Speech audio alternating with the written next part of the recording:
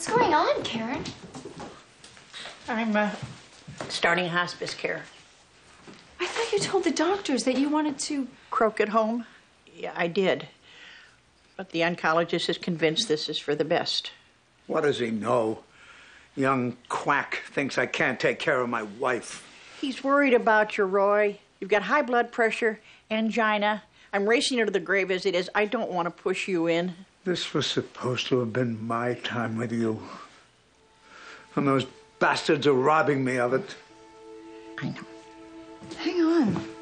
Karen, would you prefer to die at home? Well, sure, but... Then